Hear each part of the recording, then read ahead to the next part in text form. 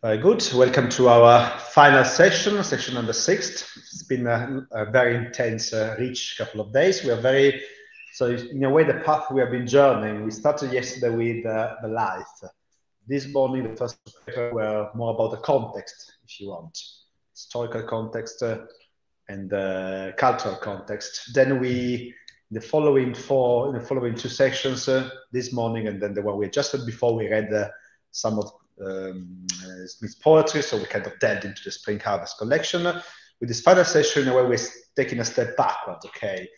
And we're having 2 papers, in a sense, different from each other, but they share the, if you want, the general perspective on Smith's poetry. The first will be by Ivano Sassanelli, who I shortly will present, and he will talk about, if you want, the general vision of the TCBS, and especially the general vision of Tolkien and Smith in particular, bringing in the philosophical and the theological dimension of the conversation that we're having at that time.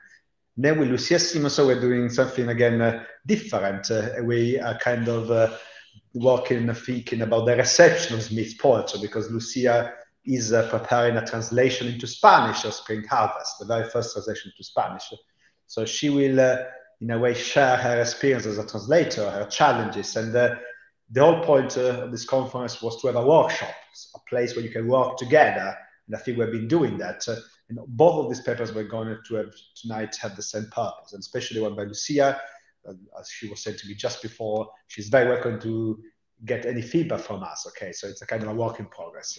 But I'll start introducing Ivano Sassanelli. Ivano Sassanelli teaches at the Facoltà in Italian Teologica Pugliese di Bari, which is basically the school, the Faculty of Divinity in Bari. He's published extensively a lot of different topics. He's quite well known, especially in Italy, for a big book of Gollum, which he's translating now into English, and it should be come out next year for Luna Press. Is that correct? So I will leave the floor to him, and he was talking about letter 130, sorry, no, 5. Letter number 5. Letter number 5, oh, sorry. He always talks about letter 142 or 141, so today he's not doing that. He's talking about letter number 5, okay? So thank you very much, Ivano, for traveling a long way. There, as you've noticed, a few Italians here, and traveled a long way to be here, and Ivano is one of them. It's also his first time to Britain, so we're very, very happy to have him here to talk about letter 5. Smith and Tolkien's relationship. Thank you, Ivano.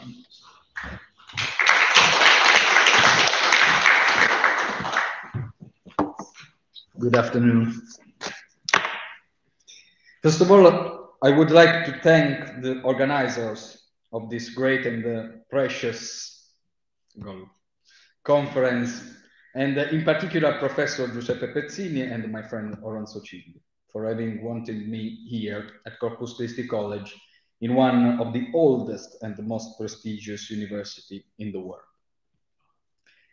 The topic that I would like to deal with in my speech is quite eloquent and challenging, because it touches the roots of the human soul, advanced relationship with the narrative art.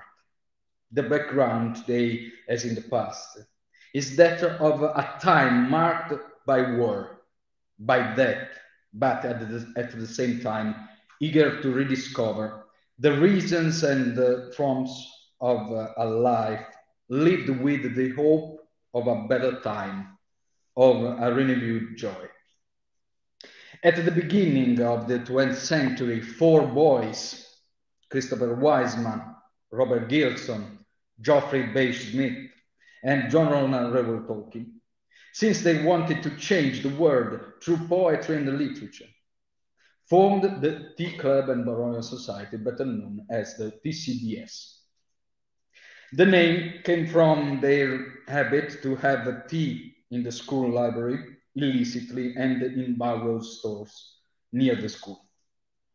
This literary ideal and very special friendship were tragically shaken by the Great War and by the blood shed on the altar of the trances. Precisely, in those battlefields, Rob Gilson died in combat. Tolkien, notified of the incident, a few days later wrote a letter, the number 5 of the correspondence edited by Arthur Camperton, on the 12 August 1916, addressed to G.B. Smith, in which he expressed in a moved way all his thoughts and feelings about that tragedy. Indeed, in that letter, he managed to express in a vivid and eloquent manner all his youthful ardor, his suffering caused by the war, the pain of a broken friendship, and the bitter religion that the end of the TCBS.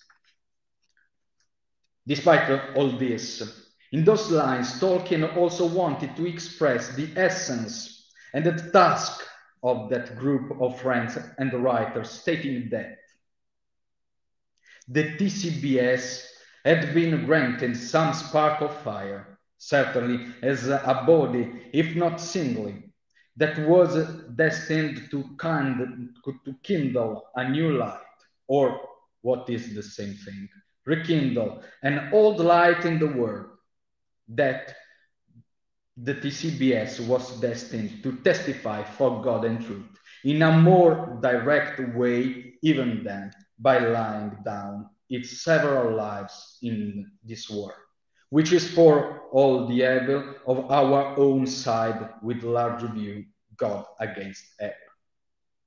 These words are essential to understand both the friendship between Tolkien and Smith, as well as the life, poetics, and the narration of the professor.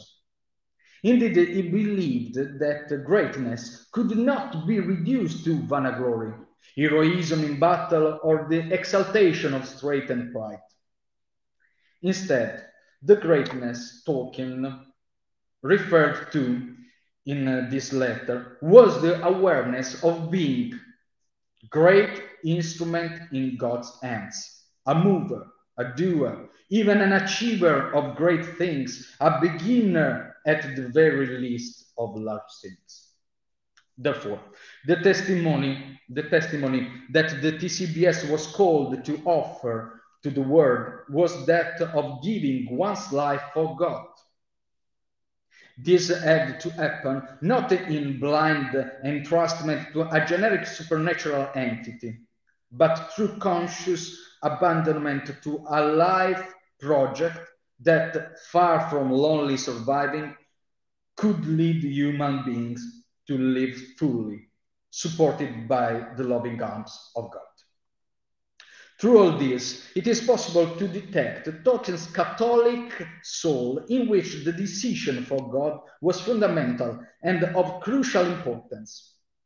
He was aware that this decision had to be motivated by the awareness that human beings are not monads and that they cannot do everything by themselves.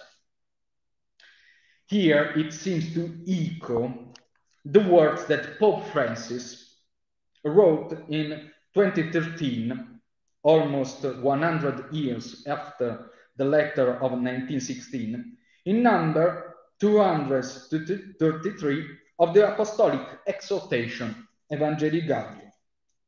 In this document, this principle is important and clear.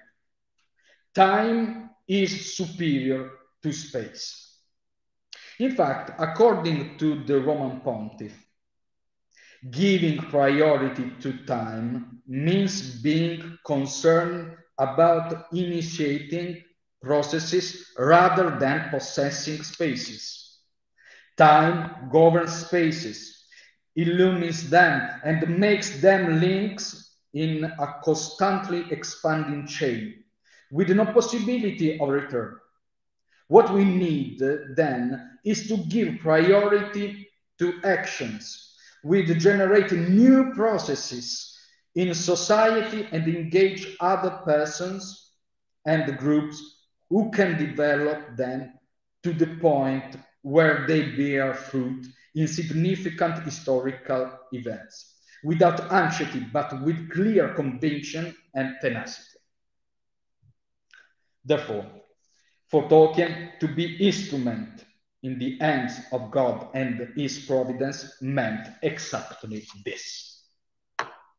However, the question I would like to ask in this interpretation is the following.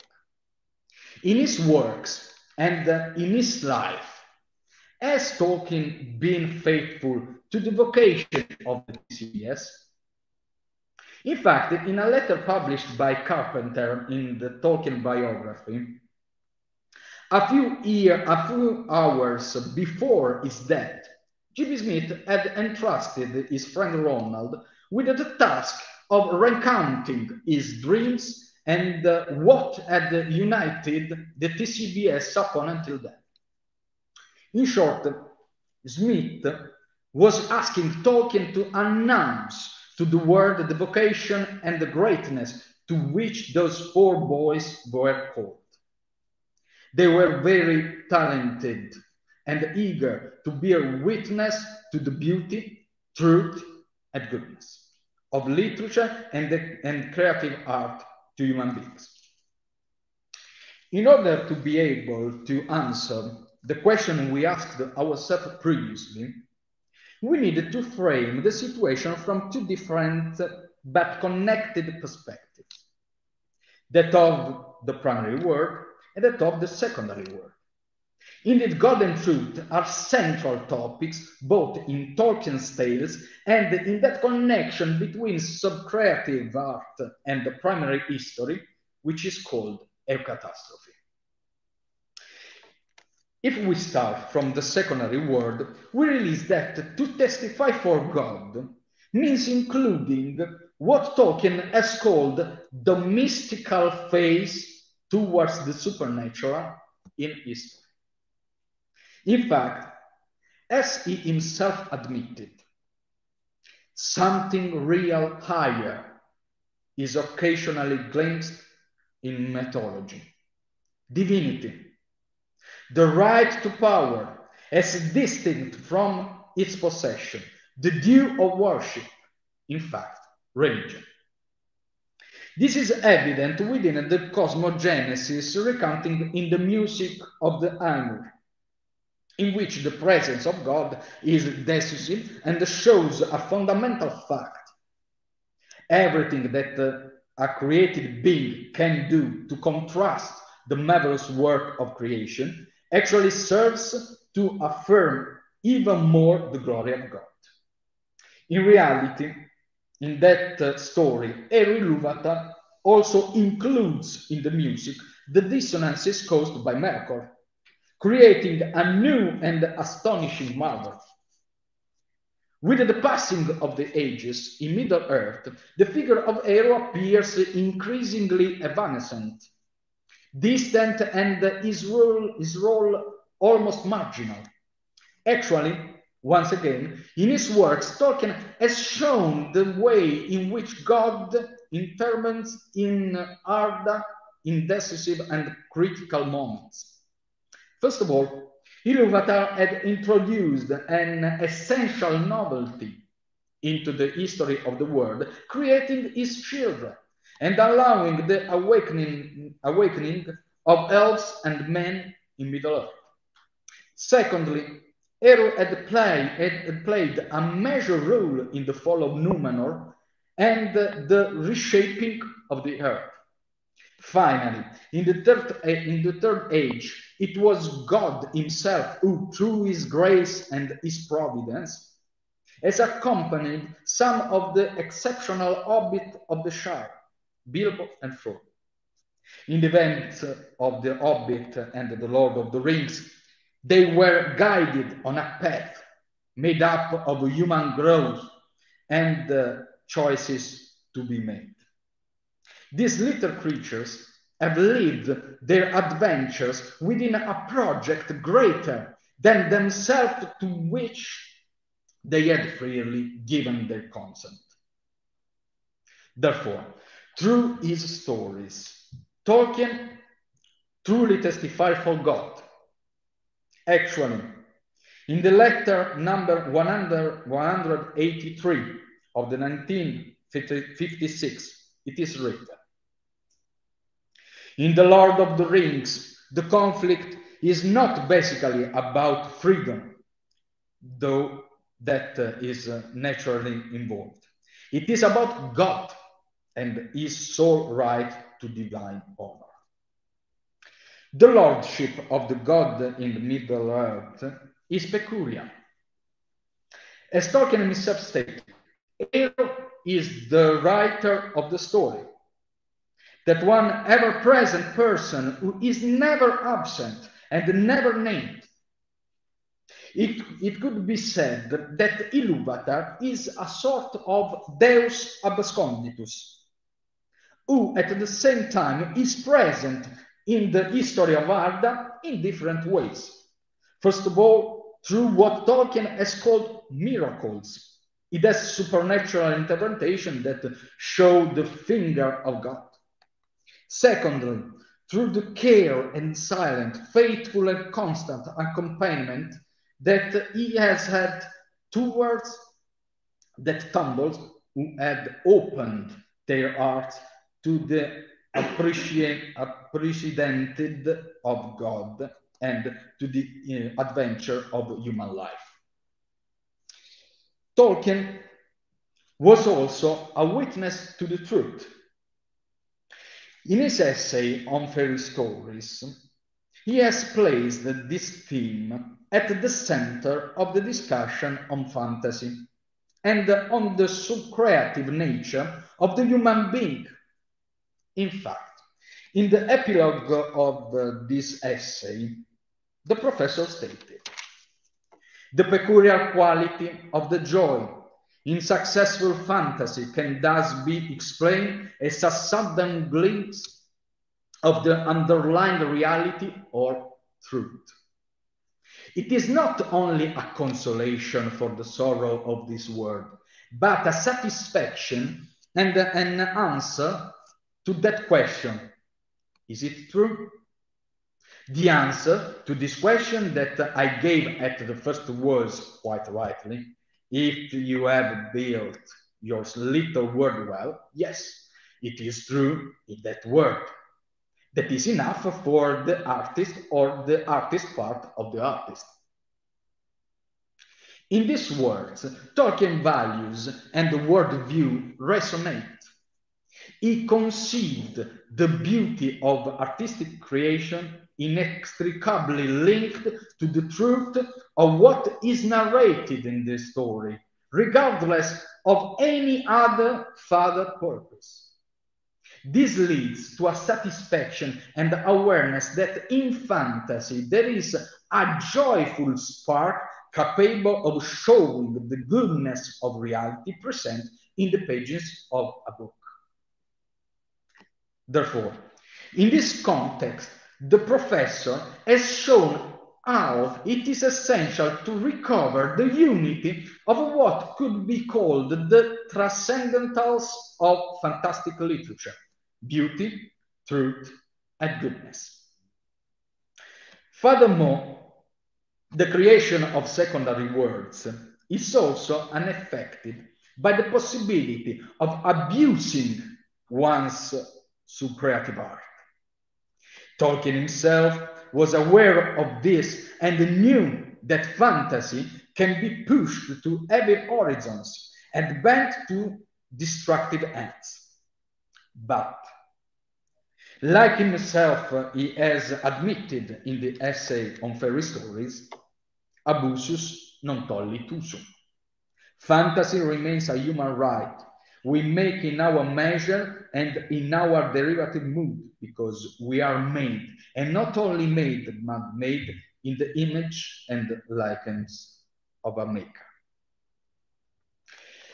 Precisely, Tolkien's reference to the relationship between the creator God and the subcreator man, in terms of image and likeness, opens the discussion to the last stage of our journey into the professor's thought about God and truth. In fact, always speaking of the truth of fantastic tales, he said, but in a catastrophe, we see in a brief vision that the answer may be greater. It may be a far-off gleam or echo of evangelium in the real world. This means that the eucatastrophe, that is an unexpected and sudden reversal of the fantastic adventure that gives joy to the heart, allows us to glimpse that good news, an evangelium, exists beyond the pages of that book and it touches the deepest essence of the primary work. In short, the eucatastrophe is a narrative bridge through which the word of the author and the readers and the word of the narrative and the fictional characters can meet and illuminate each other. This is ever more true if we consider every narrative eucatastrophe as had its verification in the great eucatastrophe recounted in the Gospels. Indeed, in the epilogue of the essay on fairy stories, Tolkien ended the speech in this way. The Gospel contains a fairy story or a story of larger kind which embraces all the essence of fairy stories. But this story has entered history and the primary word. The birth of Christ is the eucatastrophe of man's history. The resurrection is the eucatastrophe of the story of the incarnation. It is not difficult to imagine the peculiar excitement and joy that one would feel if any especially beautiful fairy story were found to be primarily true. It is narrative to be history. Such joy as the very test of primary truth. It looks forward or backward. The direction in this regard is unimportant. To the great catastrophe, the Christian joy, the Gloria, is of the same kind. This story is supreme and it is true. Art has been verified. God is the Lord of angels and of men and of elves. Legend and history have met and fused. Therefore, the incarnation, death, and the resurrection of Christ are not only the content of the gospel message, but they are also the unitary mystery of Christian joy, which is at the same time fons et culmen of fantastic tales. In this way, the narrative of catastrophe participates in the event of the evangelical great catastrophe.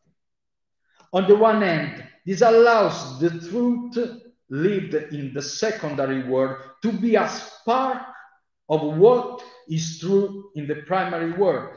And on the other hand, this connection shows itself as an evangelium or a joyous announcement of the fact that all sub-creative faculties of the human being have been elevated to the reality of primary creation. Legend and history have met and fused, and this has allowed God to be not only the maker of things directly created by him, angels and men, but also of all that has been sub-created by human beings. Through their fantasy, it has the elves and the world of fairy.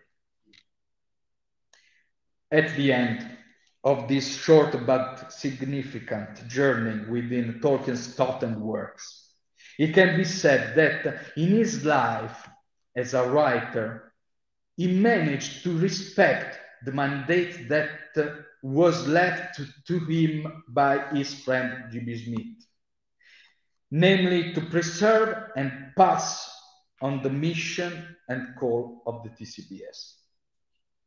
both in his secondary work and in the development of his thinking on eucatastrophe, and the connection between creation and subcreation, the professor testified for God and truth. Tolkien accomplished all of this without allegory or forcing that could affect the narrative and its deep meaning of his stories. He simply has reflected on what happens when the wonder of fantasy meets the essence of Christian story. So, G.B. Smith was right. The TCBS was not really finished. It could not finish its function due to the trenches of the First World War. On the other hand, what had really changed was the perspective of the mission of this group of young artists called to bear witness for God and truth. Tolkien, through his writing and his life, managed to pass on the greatness of the TCBS. He has still allowed thousands of people to feel a spark of fire or rekindle in their heart an ancient and a new flame. Moreover, the fantasy and the wonder can light the world even in the darkest times and indicate especially to the new generation a future of hope in a journey towards a far green country under a swift sunrise. Thank you.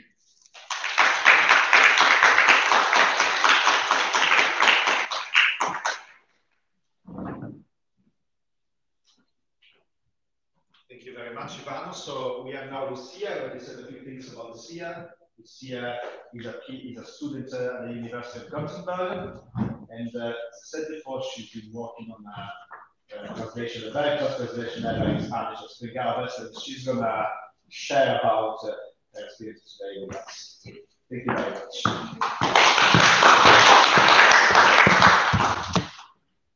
Good afternoon. Can you hear me?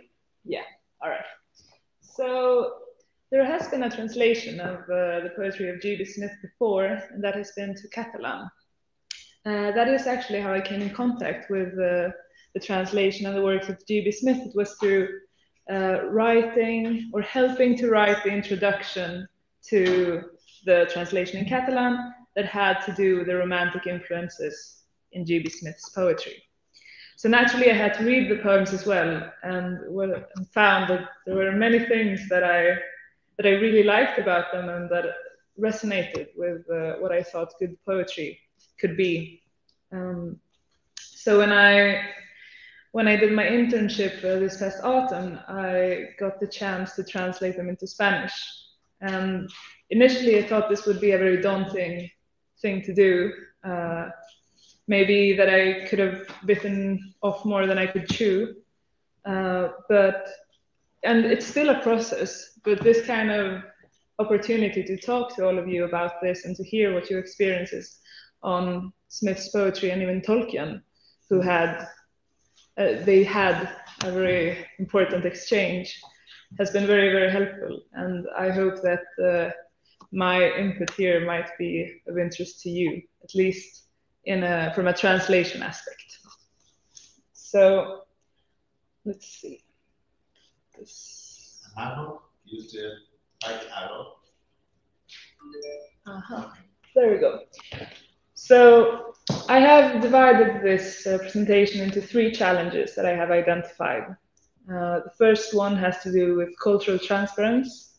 The second one has to do with rhyme. And the third one has to do with the introduction of endnotes at the end. But before I get into that, I would like to speak about the title of the collection, Spring Harvest, which in Spanish becomes something like cosecha de primavera, literally cosecha as in harvest, primavera, spring. What I found a bit difficult about this title, however, was that in the original Spring Harvest, you have something eerie about the title. You have the beauty of spring and the bountifulness of a harvest. However, when put together, this becomes something kind of sad, something that has been harvested before its time. And this is something that I had a hard time transmitting into Spanish language. I tried some other titles, but I felt that they would stray too much from the original. And therefore, I leave the interpretation of the title to the readers to maybe draw their own conclusions from that. So, as I was saying, the first challenge was that of cultural transfer. There are words and concepts that don't necessarily translate very easily. Obviously, that happens even in normal translate or normal prose. But this, in particular, was due to a distance in time. So the language of Smith is not the language that we use when we speak English right now. And as we have seen, Smith uses a lot of archaic terms or old words to have a certain effect on his poems. So this was something that in Spanish I couldn't just use the normal Spanish that I spoke with my family or with my friends or even in an academic setting. I had to refer to poems written in Spanish at that time to see what kind of use of language they were employing or what kind of references they were making. But then I also had to take into account Smith's own use of even older words. And that was a big challenge because some of the old words are so historically charged that you find often a very literal translation or something lacking depth in Spanish, and that was something that I had to tackle. Then there's the culture, of course. Some words in English don't have a translation in Spanish that is direct. So if you have a concept that you can say in a singular word in English, you might have to employ 3 words in Spanish, which is not necessarily a problem usually, but when you are translating poetry that can throw off the rhyme, that can throw off the meter, and the entire visual look of the poem, you get sentences that are a lot longer, verses that are a lot longer, and bigger poems. So I had to decide pretty early on if I wanted to focus on the rhyme, keeping a poetic sound to the poems, or if I wanted to focus on the content of the poems. And this is something that I will also speak about. But to illustrate this cultural transfer, there is the word quiet eyes that a lot of you may identify from many of the poems. And I have chosen a couple of sentences, a couple of verses here. So, for example, "O scholar grey with quiet eyes" appears in rhyme. But then we also have "pale hands and faces" and "quiet eyes" in memories.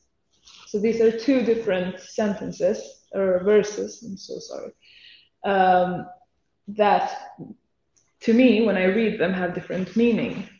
So first one becomes "mirada sosegada," because it is quiet eyes. I believe he's referencing the gaze, the look of the scholar when he is gazing upon these manuscripts.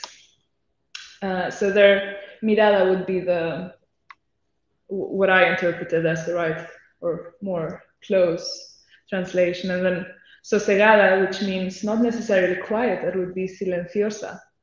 Sosegada kind of transmits this peaceful air to it, which I found was perhaps the intended effect. This is, of course, my own speculation and what I have spoken to with other people that are interested in the subject. So I'm very interested to see how you would interpret this. Then you have "pale hands and faces" and "quiet eyes." The very straightforward is "pale hands" and faces, "manos y caras." So literally the hands and the faces, and quiet eyes. And here it became what I said before, that quiet means silencioso and ojos mean eyes. The reason why I felt that ojos would be perhaps the closer translation is because Smith is kind of saying, he's naming parts of the body, hands and faces, and the gaze is not really a part of the body in the same sense. So that is why you get two different versions of what in English would have been the same word. Then we have, of course, grammary, which is a very... when I first read it, I didn't know what it meant. And it was today that I got even a clearer understanding of grammary, if clear at all. You find it in rhyme, of course, a scholar of grammary.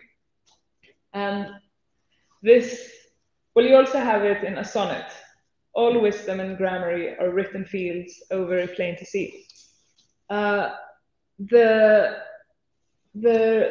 way that you can interpret grammary, on the one hand, you can say the grammatical interpretation, but this became strange to me in a sonnet, because you say that grammar is something that is written fields, or that. So the grammar interpretation became a bit more. I found that it tied in more nicely with the rhyme, where you can hear and see things.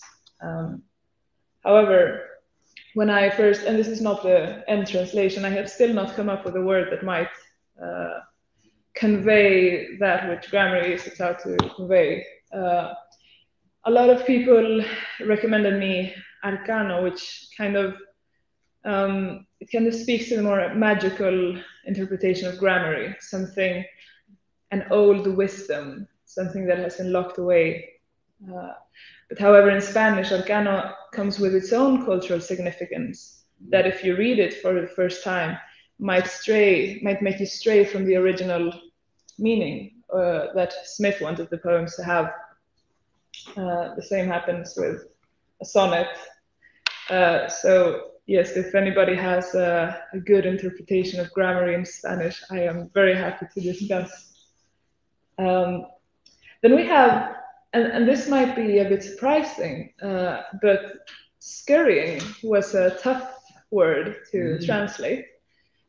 Not because of scurrying in itself, but because scurrying comes with skies, clouds, and sea, which in Spanish give it a different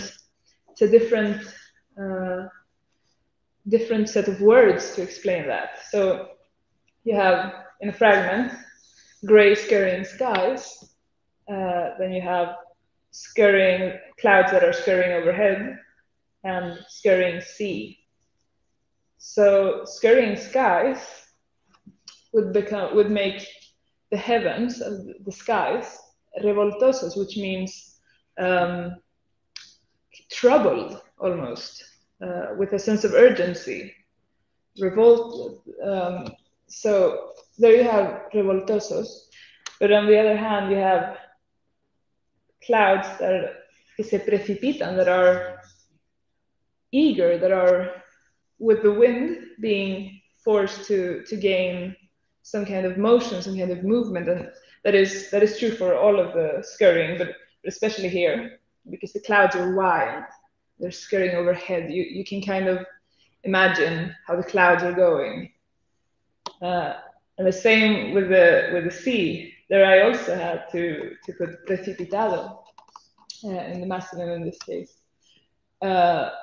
because I couldn't say, for example, so in the three poems, Smith uses scurrying, but in the translation I have to use two different words, revoltosos and precipitados, which may perhaps throw off the reader, that it might have been very sure of the meaning in English and start doubting what is meant in Spanish. Then we have eld. First, due to my Swedish background, my first initial thought was fire, eld in Swedish. But that was not the case. And when I realized that, it all became a lot clearer. Twilight of Seas was eld, and when was youth and when over the sea. The House of Eld is the title of the House of Eld. So eld to me was explained as something old, a way of saying something, something in the past. But I sense that there is more to that word. There are more subtle and subtle meanings that are hidden behind that word that have, and that the fact that Smith uses the word eld instead of saying something as straightforward as old tells me something that makes me doubt saying edad anciana, which means old age. So that is something that I am still dealing with right now. And here you have a different interpretation that is antiguo. That also, it doesn't have the ring of the House of Eld. In English, you read the House of Eld and you immediately have these images in your mind that don't really perhaps correspond with what you get in La Casa de lo Antiguo, where you might just imagine a rundown house, something that is very old and in ruins, whereas the House of Eld implies something greater, at least to me. But that brings me to the second challenge, that it was the endnotes, that I found that to explain all of these, I would need to I would need to use more language than what the verses allowed. And for that, I tried to make a compromise between not being too didactic and just simplifying the poems too much, or making them stray too much from the original, while at the same time allowing and making them accessible for a reader that perhaps isn't familiar with a lot of the terms and a lot of the references that Smith is making. Which is something that I did try to do, since I found that some of his poems are so fantastic that it would be a shame if people just turned away from them because they might have been too difficult to understand for a Spanish speaker. So the West Wind, for example, is something that I struggled with in the end, though, since it can have so many layers, as we saw before, that it has Celtic meanings, it can have ties to Tolkien or even classic things. When you, for example, when you look it up and do a very quick research about it, you find that the West Wind is something that brings happiness and spring and summer, which I feel is a bit too. It doesn't convey the multi-layered nature of the West Wind that I think Smith really wants to transmit through his poetry. So to make on the other hand, you can't have an end note that is too long, because then you're not making it as accessible as I hope to make it. But perhaps that is something to reevaluate and something of interest in its own. Then you have Elsevier in Elsevier Cicero.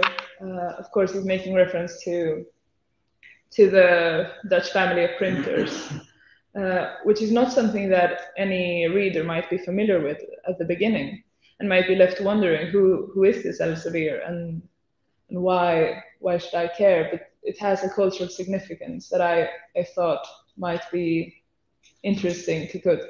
On the other hand, I was very torn on, because you can start introducing endnotes and you can have them be many pages long because everything means something. So in this work, I try to identify what a contemporary Spanish speaker that might pick up this volume at a bookstore might or might not know. And the reason why I put them in the end is because I know that most of the people picking up this volume are people that are going to be familiar with Tolkien and familiar with Smith, that will not need to access the endnotes. So that's why I choose to do endnotes instead of footnotes. Then, of course, you have Sainted Joseph, in, well, Glastonbury and legend as a whole could have endless endnotes. But Saint Joseph, for example, is something that when I let my sister and my friends read the poems that they wondered about. So the endnote there would be something very simple, like very straight to the point. He was the one that brought the Holy Grail to England. And then the third challenge, and perhaps the one that is most conflicting for me, is the challenge of rhyme. Because after all, that is what makes poems truly musical and beautiful, and something that you want to recite and that needs a special kind of intonation. So it's very hard to create a translation that it includes both. You often have to sacrifice one or the other. This is, however, very, very a shame in poems like Schumann, Erstes Verlust, or Erste, as I learned today, Verlust, because it is meant to be sung as you so beautifully demonstrated, and in Spanish you couldn't sing it in with the same kind of notes, or the language wouldn't allow it. So here is an example of this. Yeah, the skies overcast, leaves falling fast. So there's this. You have in this specific poem. I think it's very clear that it's intentional. The rhyme and the meter is intentional because it's meant to be read in a specific way, following the musical piece by Schumann, and that goes completely lost in a Spanish translation. That is, this is not finished, but this is just like to explain how much it's. You see how the verses are a lot longer, and it's a shame in poems like these, which is why I hope that through the translation I not only offer poems to an audience, but offer them the want, or make them curious about what the original actually says, since that is the best version. In sea poppies, you have the case with sea poppies is that when I read it, I feel like this is the way that it is written reflects the narrator. He's in a trance, he's bewitched. There's kind of this incantation, and that's how I read the poem. It has this very, through musicality and the meaning of the language, Smith transmits this kind of slumber, this kind of being bound by some magical ropes, and that, of course, that incantation type of effect gets lost. But I try to kind of convey that through the language instead, since I couldn't do it with the rhyme. That makes the content even more necessary to get right. And then there is the case of a sonnet, where, yeah, you get the same thing here. Here you can see how long the verses become, and how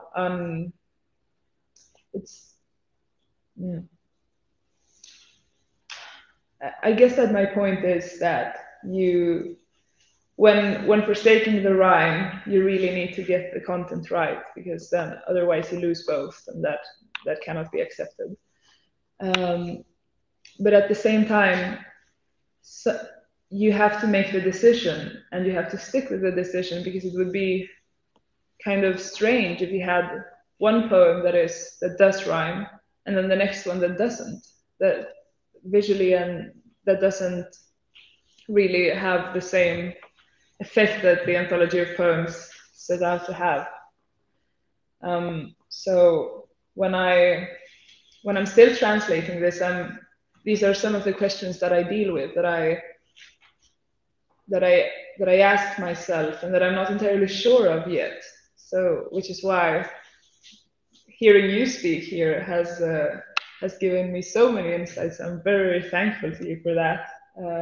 And I will be revisiting the drafts through this new lens that I have gained through this conference.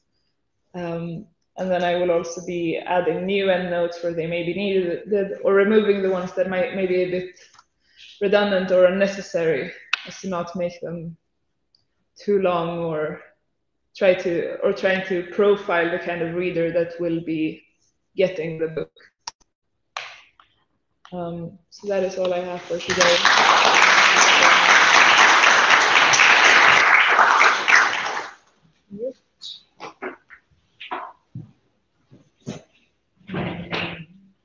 Thank you very much. So we have got about half an hour for the discussion. Yeah. Have already a few questions, but please.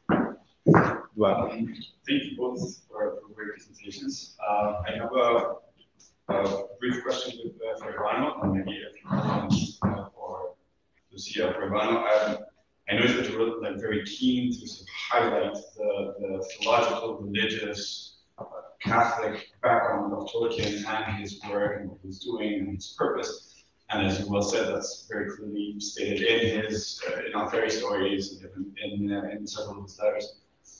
I was wondering if you would have a way of explaining, like, why do you think that he was purposefully revealing God in his text? Like, why doesn't he? I mean, there's no religions, there's no temples in Lord of the Rings, and why is he so keen on? And even though we know he doesn't like allegories, there seems to be like an intentional avoidance on the subject, and surely there must be a reason. So I was wondering, like, the other way around, what your explanation be to that, if you thought about it. And for Lucia, I mean, a ton of stuff, but thank you for your presentation. I won't go into any of the specific options, but maybe two quick comments on the title. I was wondering why did you avoid the una cosecha and just left it? Because it seems to me that in English it does ring, it gives it a specific ring. It invests it with some form of contingency, and when you avoid that in Spanish, so I'm guessing there might be a reflection behind it. On grammary, I mean, I can talk with you later about this, but Arcano sounds interesting, but I was thinking that maybe options that highlight the fact that it's a discipline, a study, something like a field, maybe, could sort of allow you to maintain this idea that he's studying something, and yet this thing that he's studying is odd and mysterious and ancient, but avoiding the sort of magicality that Arcano have. So you might, if I read Arcano in Spanish, the first thing that comes to mind is he's looking at a crystal ball, almost, and that doesn't necessarily mean that's not what it's intended. And then finally, would you consider, I mean, you've talked about endnotes, but would you consider an edition that includes an explanation of what you were saying, or even including both English and Spanish side by side? Because that sometimes is useful, and I do believe that you're doing an incredible work, not only an incredible job, not just translating, but you're shedding light onto the way the author is understanding the words. Skirting from what I understand means to move quickly, but looking at the different cases in which Smith uses skirting, it's clear that he's talking about journeys or ship, or, and I found it fascinating. So that's it. Shall we start with the first question to Ivano, and then the second one? It is an important topic that I have written about this in an article that will be published in a book of Luna Press, maybe in summer. And the title of my article is "Who is Eru?" ? Because it is there are two things. Who is Eru? and why is Deus absconditus? That's the first question. In my opinion, Eru isn't our God. Eru is the God of the secondary world. And so, the manner in which he is present in the secondary world is influenced by the narration and the type of the things that Tolkien wanted to say, wanted to express, or influenced by his fantasy. I have found an interesting thing in the Beowulf Monsters and the Critics. In the comment of the about the Beowulf, because there is in the last part of this book edited by Christopher Tolkien, a part in which there is a Tolkien study about the God and the Word. And in this text is clear that the fact that the author of the Beowulf stressed the presence of God in Beowulf is because in that time there wasn't a large difference between faith and God, because we were in ancient ages, the Christianity is young, and so there, and Tolkien says, but this constantly references to God now in our ages is irrational, because in the mind, in Tolkien's mind, in my opinion, there is maybe a mistake. There is a mistake. The mistake that we know the difference between faith and God. And so, in his word, he wasn't. He didn't want these irrational things, and so he prefers a presence, a God presence, very, very light, but strong at the same time. Also because in the third age, we are in history, not in legend. And so in legend, in the first age, we see Eru.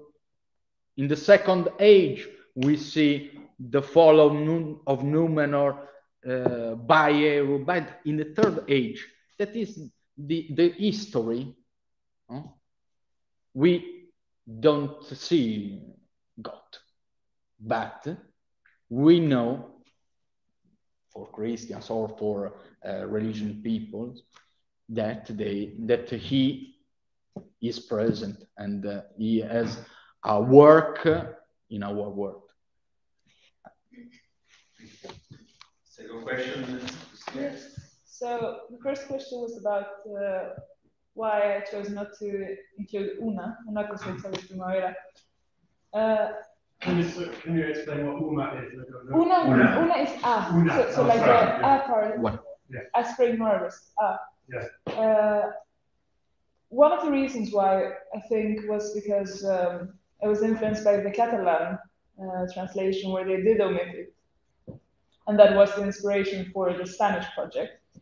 On the other hand, I also thought that una cosecha de primavera might give the idea that this was one of many different ones, which kind of, I think it works, and I'm reevaluating that choice, but I struggle so much with the idea that the title meant so much more than just the words, that I wanted to give it special, in some way, kind of reinforce the fact that it was something out of the ordinary.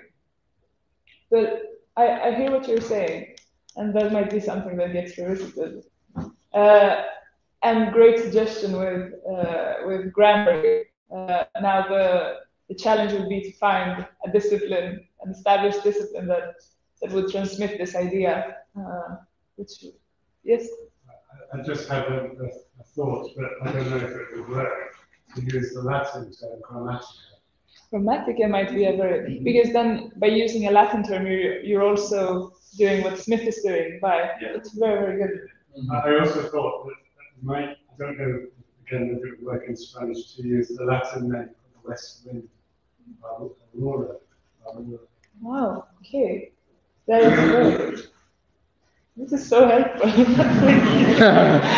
the one who's doing it. You could even say grammaticas, and that's perfectly. Yeah, grammaticas, because now that would differentiate. It sounds old. Exactly. You say grammaticas now.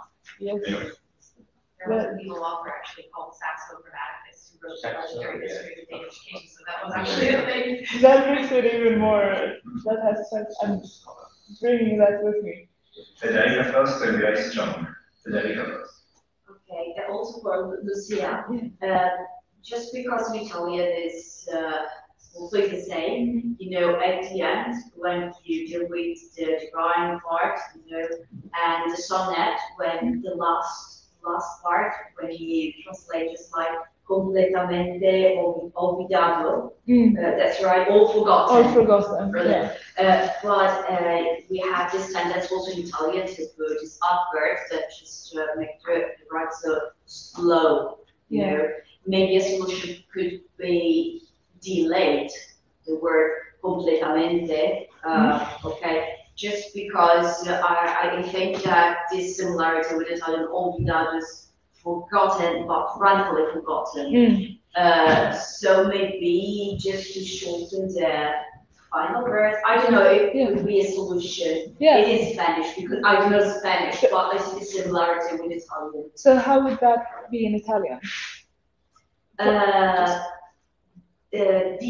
Completamente dimenticato, but I will delay completamente, but just use dimenticato, that is olvidado. Yeah. All right. Just deleting the adverb because our words it's too long, too much to pronounce it. Yeah, especially in comparison with all forgotten, which is a very economical word. Yeah. Just a suggestion. Yeah. Right. I'm gonna bring that and look it over. So that's very good. Thank you. Grace? Yeah, I just have something to suggest in support of trying to use a string harvest or a string harvest or also una.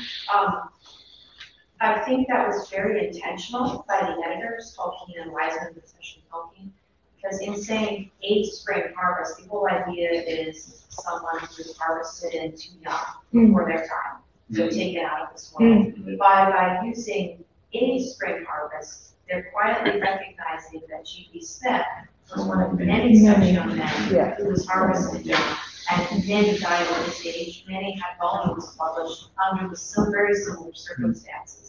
So by saying that, they're saying he's special to us, but we're recognizing that he's one of many great losses that are very similar for other people as well. I think that A actually has very great meaning, and I would try to include it and maybe give a historical explanation for that.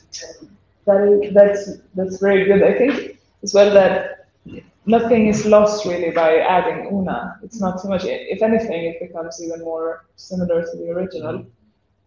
So thank you for that reflection. I hadn't come to that conclusion myself. It's very, very interesting. Thank you. John? A question for each of you. Ivano, a point you made, I think you said that letter from Smith to Tolkien where he says, I'm a wild and wholehearted admirer and so on, was written shortly before he died. And I take it, and someone else said something similar, I think, yesterday. And I assume that this is through reading Humphrey Carpenter, who uses the phrase not long before he died. Point of fact, it was 10 months before Smith died, exactly to the day. It was the 3rd of February, 1916, which means that Tolkien's letter to Smith about the death of Gilson was almost exactly the halfway point between Smith writing that letter and Smith dying. And I wonder if that changes your perspective at all on the dialogue between them about TCBS. No. Okay. No, because I think that Tolkien in all his life has or had in his heart the memory of the TCBS, and in my opinion, that memory was his past, but also his future. The fact that that kind of friendship was so strong makes him an unexpected courage, because in my opinion the works, Tolkien's works, are maybe I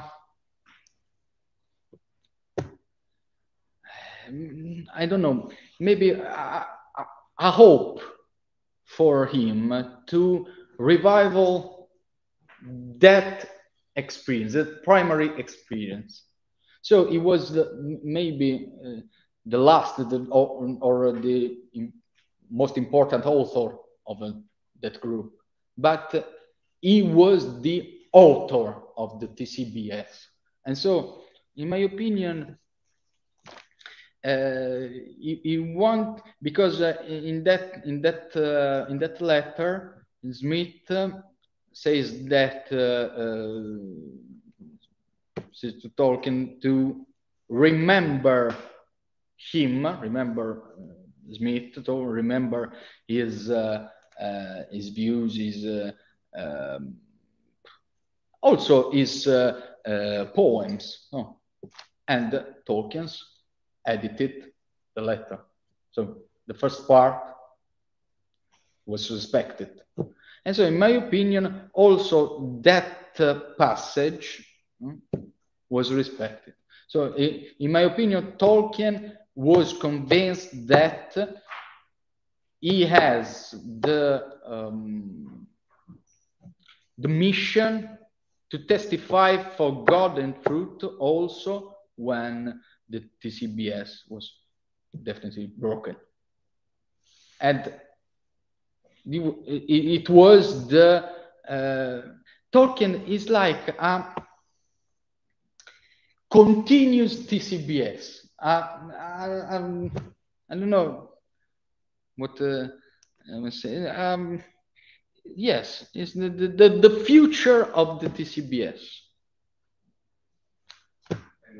Do you have a second question for? Yeah. So first of all praise translators. So I'm now in the extraordinary position of having had loads of translations from someone like, especially Worlds of Jar Tolkien, including, I take it, your father. Yep. Martin, yeah. Martin, please convey my thanks and greetings to him. So, translators are an author's closest readers, because you can't select what bits you're going to concentrate on like scholars can. You've got to deal with absolutely all of it, understand it, and make decisions about what it means. And you've illustrated that really well. And I can see the frustrations with, the loss of meter and things like that. There are comparisons in English. So Tolkien was an admirer of the Kalevala, Finnish Kalevala.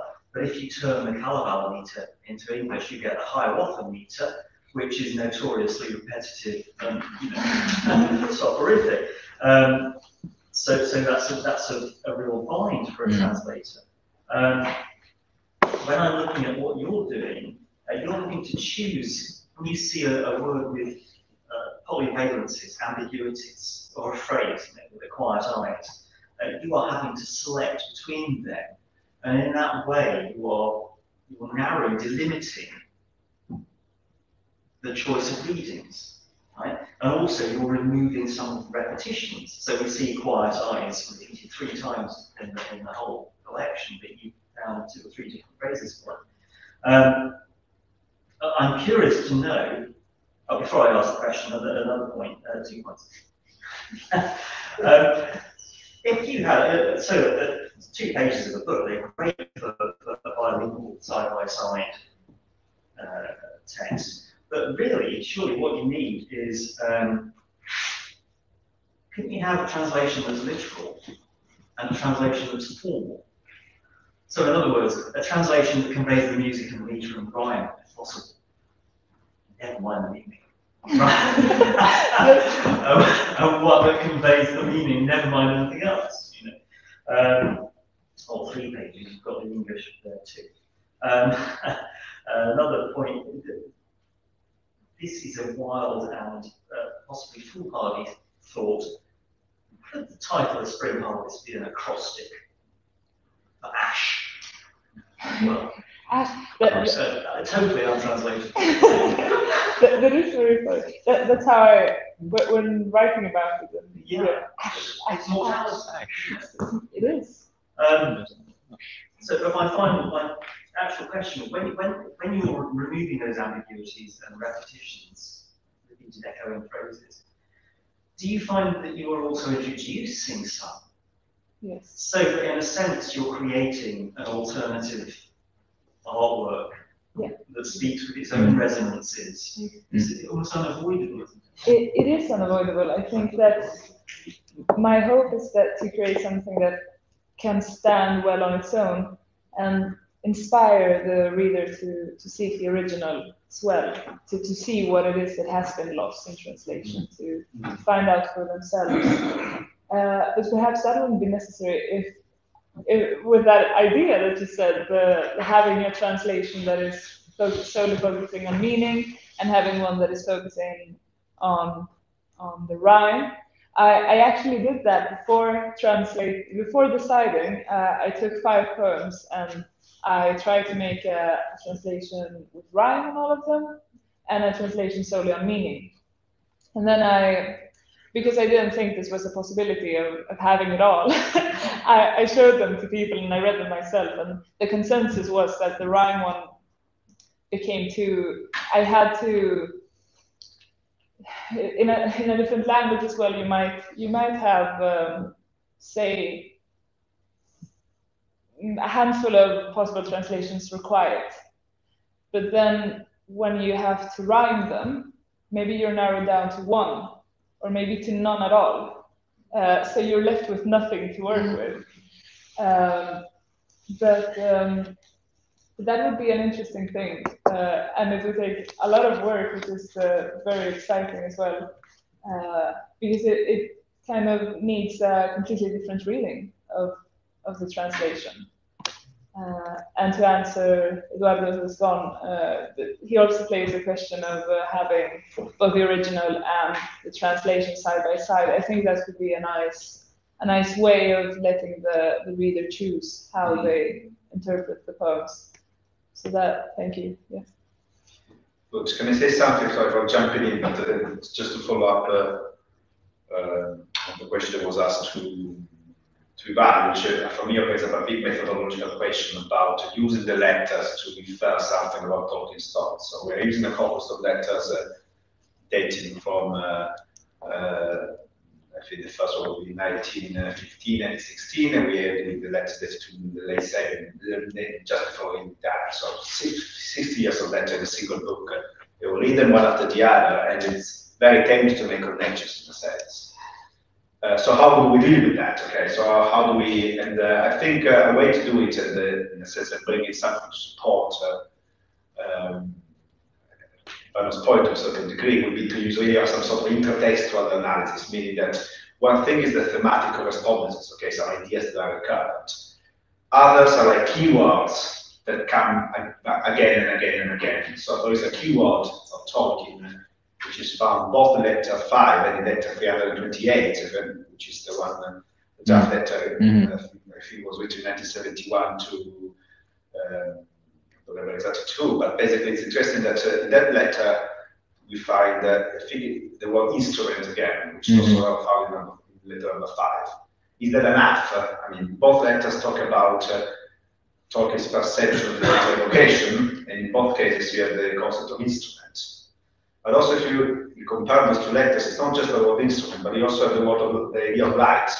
So there's a beautiful metaphor used by Tolkien now of the publication of the Lord of the Rings and the writing of the Rings as such as being some sort of event. Indeed, the metaphor you were using is quite common because it gives the idea of a sunrise that has never been seen for a long time, and it's got the light of a sunrise which has not been seen for a long time and comes back again, which again recalls very clearly the image of creating a new light.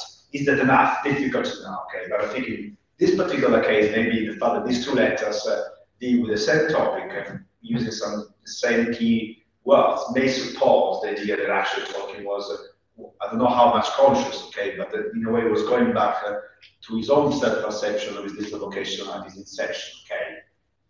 I do think that to a certain degree of uncertainties are unavoidable, okay, but there do a bit more of analysis of keywords of Tolkien that come back again and again may have. In this particular case, I think letter 328, Ivano suggested to read, I strongly suggest the argument this self-perception has been fulfilling the destiny of the location of the TCBS or something actually real, okay, not something that just looks to us. Maybe it is a letter by Tolkien to a woman that says, who says that there is a sort of faith in the Lord of the Rings, and so it's the one. Yeah. I think there were anyway. I don't remember who was the first. Please, Dagon first. Okay, Ivano, one question for you and one question for Lucia. So, Ivano, you mentioned the pace of the mystical pace of fairy stories. Yes. You said as a kind of an example or instance of how Tolkien could testify for godliness truth by writing fairy stories. But I think that if you see it in the context of Tolkien's own fairy stories, fairy stories testify or may testify for God. They may give a glimpse of the gospel by being fairy stories, and it is an essential characteristic of fairy stories to have three phases: the magical, the mystical, and the mirror. So there is no priority for the mystical phase in order to give this glimpse. Actually, he says that they can be present in different proportions. So a story in which the mystical phase is present to a small proportion is just as capable of giving a glimpse of the gospel as if it has a big proportion. Do you see what I mean? Thank you very much for this question. Thank you. Yeah. Because it is the point. Because fairy stories has an essential phase that is magic. The second. Yes. The other two are optional. But the fact that Tolkien put the mystical phase in his stories is the sign that it is important. Also, even if it is short. Because it is an optional phase. Tolkien, a writer can write fairy tales without mystical phase, but Tolkien put it, and put Eru in a central position. In first age, in second age, the follow number is Eru, that false number. The third age is different. There is a substantial difference between the presence of Eru and the manifestation of Eru. The fact that Eru is not immediately manifest, in my opinion, is not important. Because the presence, the Eru's presence is a fact. With his grace, with his providence, with a providence plan, and also because the writer of the story is Eru, is not in the fictional, is Eru, is not Tolkien. So, in my opinion, the fact that there is the mystical phase is a fundamental point, because it is a very, very optional phase in that case. Dennis and then Eden and Dimitris. Yes, thank you very much for both papers, for both presentations. Really enjoyed them, fascinating. In relation to faith and errors, what I find particularly fascinating is that the elves, for elves, faith is not an issue. Because there are, especially in the giant lands, maybe it is an issue for the elves who remain in Middle Earth, like the Avari, because they have to take on faith that what Oro is telling them is the truth. So that they have witnesses like come back. So, but for men, faith is a very, very important matter, because they have not seen any of those, and they have to trust, and which is not quite the same as faith. It's a trust what the elves tell them, and of course that makes makes the challenge of Arwen and Dumiel the most the key one of all, because for Aragorn has faith that there is an afterlife, that they go somewhere else. But poor Arwen, she's been an elf all her life, and faith has never been an issue for her. And now she's mortal and she doesn't even know what that means. But she was born in Middle Earth, that's important. Sorry? She was born in Middle Earth. Yes. You can go out, I think that's an important detail, I think. But nonetheless, I mean, she has felt told them, and she takes it on trust. If you have trust, you don't need faith.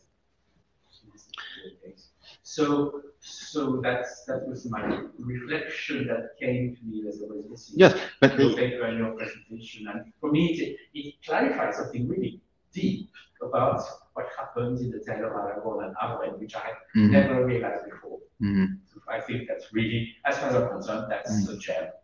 Yeah, for human beings, and in particular for Hobbit, it is the problem of the religion. But for men, religion and the religious aspect is not about cults, but about an opening to a something higher. We don't know who, no, but the opening of their soul to other things, a call, an opening to a call, a higher call, by Gandalf or by elves or by something. This is the religious aspect of Hobbits, in my opinion.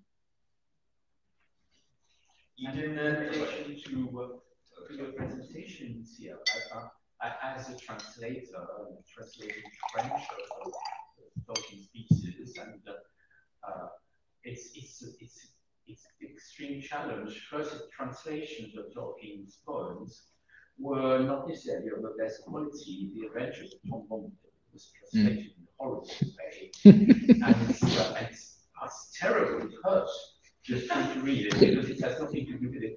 The later Beherian, the tale of Hélène and Lucien, they kept to the octosyllable in French, which is like an impossibility to manage because French is a more verbose language than English. Most words in French are of 1 and 2 syllables. Most words in French are of 2 and 3 syllables. So if you want to say the same thing in French, you need to take half as long as in English to say the same thing. So basically, the Alexandrine works well in French because it's exactly 12 syllables for the octosyllabic 8. And so the Lucien in the French edition, and that's all the more striking because it was a bilingual edition. It's like, I personally cannot understand what is said on that page on the right-hand side of the book, because so much is left out, is lost without a trace, and that's a shock. It's an incredible shock. So when I work at, it's an ongoing work at translating Mythopoeia into French, which is at the most meaning, it's the most embedded meanings of anything that Tolkien has actually written. I agree with you, meaning has to come first, because without a meaning, what else is left? And then lines stretch out. By locating to rhyme most of the time, I get some very pleasing assonances, occasionally alliterations, but true to the meaning. In a way, the Italian expression traduttore, translate a traitor. A translator cannot betray what they're translating. But if we can sort of minimize the betrayal, then I think that the job will be done. And that happens with several of the translations, Bilbo's last song, the Song of Ariator, and things like that. And it's an incredible challenge, but it's also something intensely satisfying. Listen, we don't have a lot of time, so 2 final questions from Eden and Dimitris. Thank you both for your really interesting presentations. One question is for Lucia, very quickly. I just wondered if considering the word eld in its verbal sense could be helpful. Just because it ends in a D, it sort of sounds like a past participle anyway, even though I think the examples you gave was using it as a noun. Almost like elded or to be made eld. And in that way, I can only speak for what the English means. You can sort of get the sense of infliction or damage or harm, but also development or maturation when a thing is elded.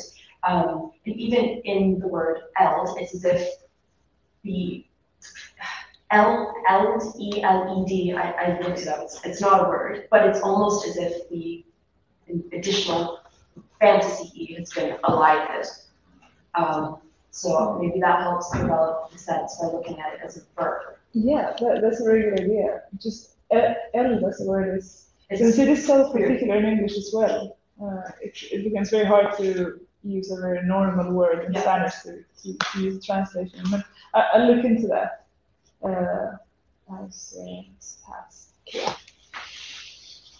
Thank you. Dimitris, last question. Thank you both for your presentations. I have one question for you, Lucia. It's specifically about metaphors or similes that you might have encountered in G Smith's poems and and trying to translate them. How much difficult is it when you're trying to switch metaphors from English to Spanish? Yeah, that is a very good question since they are so particular to the language.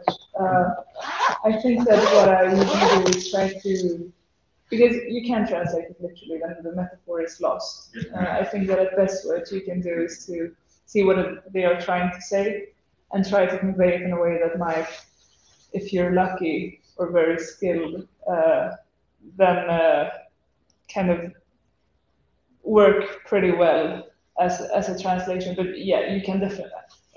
I would definitely not translate it literally as a metaphor, because then you're betraying the meaning, and you're probably not doing anything good for the rhyme either. Yeah. So. Has it been difficult so far? Yeah, it is difficult, especially with metaphors that might transmit something that isn't very usual in Spanish. So then you have to try to introduce something new, a new, not a new concept, but maybe a new way of seeing things or of perceiving a situation, at the same time that you're not saying it with a metaphor that is already established in Spanish. Maybe there are metaphors that are similar enough that you might use them, but that is not always the case. So the difficulty lies when they are, you don't see any clear equivalent. Thank you. Very good. I think it's time to wrap up and conclude our fantastic two-day conference. I think it was great. So we'll give it a applause.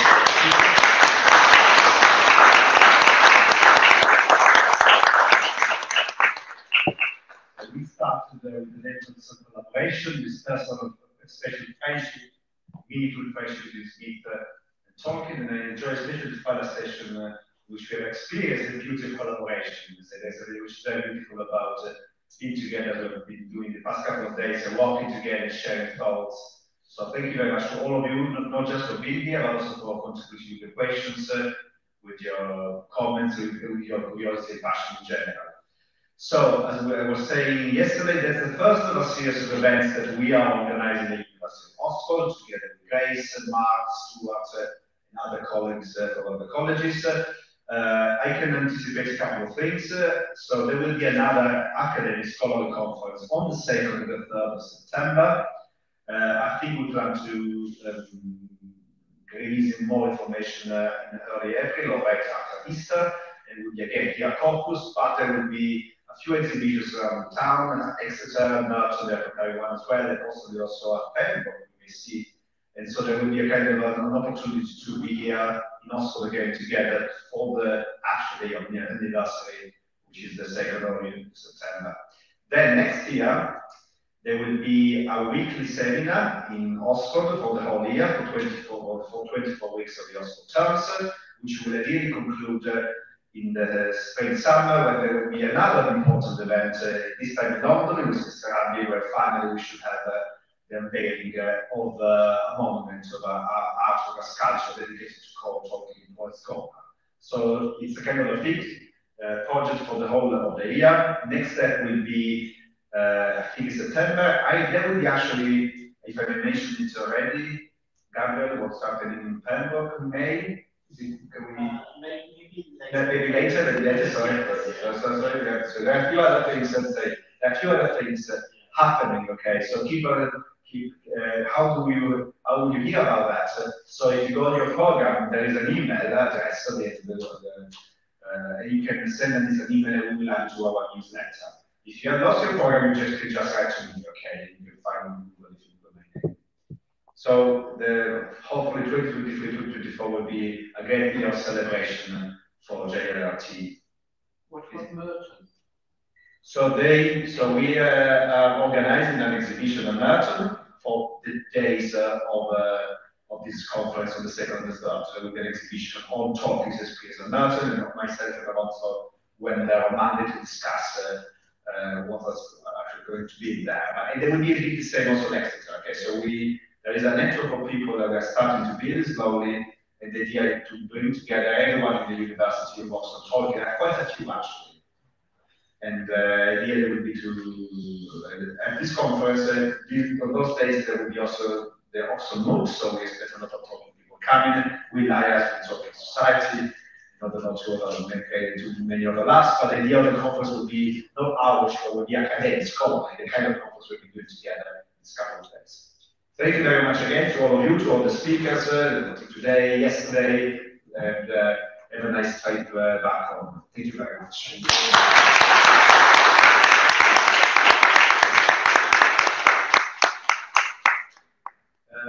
So tonight there is no dinner, but you can talk to some of us who will be going to pass and so we can do something together. But there's no formal dinner in college.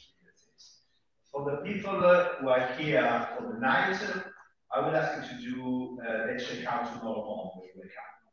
Okay, I think it's 10 a.m. possibly, but I'm pretty sure I received all the information we wanted to. Thank you very much. Thank you.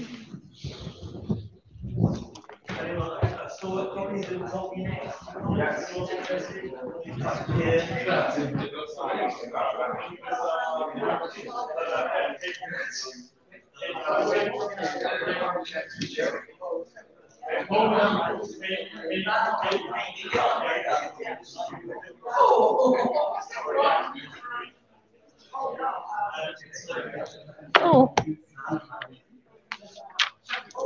Ivano, ora vedere che cosa ti ho mandato.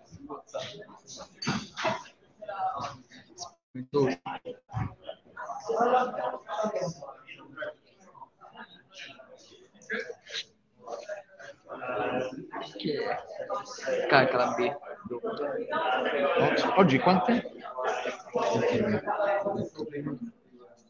3. Oh, mi sa che oggi ho firmato 23. Hero bless you. Thank you. Thank you very much. Ehi, vai su WhatsApp. Non ce l'ho qua. Non ce l'hai qua. No, è importante.